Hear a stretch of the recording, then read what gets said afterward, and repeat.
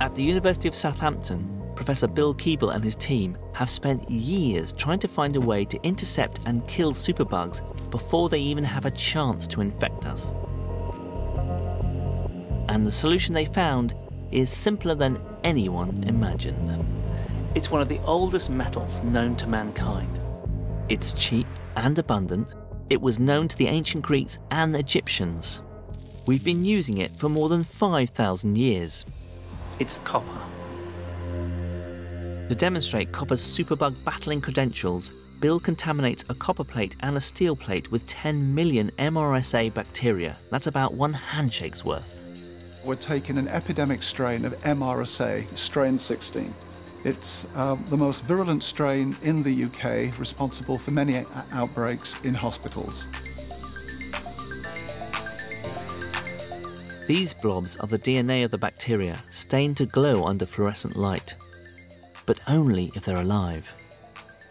Now, if we look what happens on copper after 5 minutes, you see the big difference. Wow. Most of them have lost their green colour, and the ones that have still got it, they're fading out. That means that they're dying or they're already dead. So you've gone from 10 million bacteria to a few hundred? Yes. In 5 minutes. And this is just a piece of copper, a normal piece of copper? Yep. Now, if we look at stainless steel... Wow. And that's after 5 minutes. It's teeming with bacteria.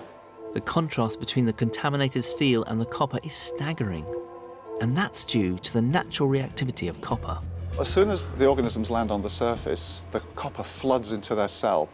Once in the cell, they puncture holes in the cell membrane, so think of a balloon starting to burst. They also stop the bacteria respiring, they can't breathe, and then they also destroy the DNA. Now, it's reckoned that 80% of superbug infections are actually transmitted by touch.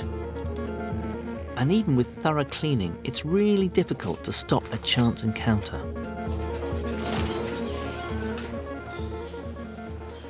The problem is that we're a very tactile animal. Think of all the things you touch today, how many handles you touch, how many surfaces, how many rails, how many buttons. Now think about how many times you touched your ear or slightly picked your nose. And then think about how many other people touch those surfaces. Not your nose, obviously that'd be weird, but all the other ones. Now it only takes one of them to be infected and it will rapidly spread.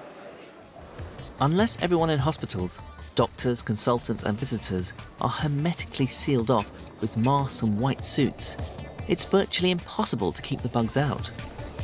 And this is where copper comes in. Trials have just been completed in the intensive care units of 3 US hospitals where they made a few simple changes.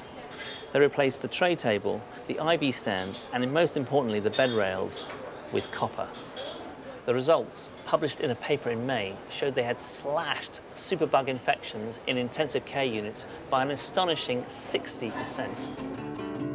It's incredible that something so simple and commonplace as copper could become a key weapon in our battle with superbugs.